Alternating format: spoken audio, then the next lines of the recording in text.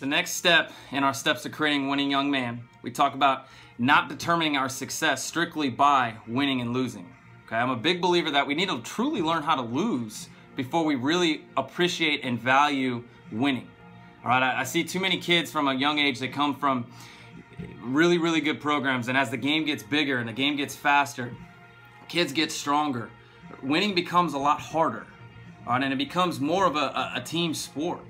So those are the kids that when they start losing, they completely shut down, all right, and that's when I see a lot of kids 11, 12, 13 years old kind of burn out of the game of baseball because they really haven't been taught how to handle adversity. They haven't really been taught, the value of losing and learning from that loss and getting better.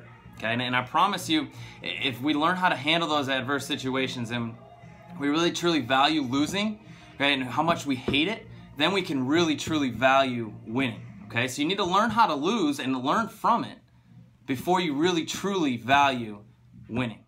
If you enjoyed watching this video, make sure you like, subscribe, or comment on the bottom. We'd love to hear your feedback. Appreciate it, guys.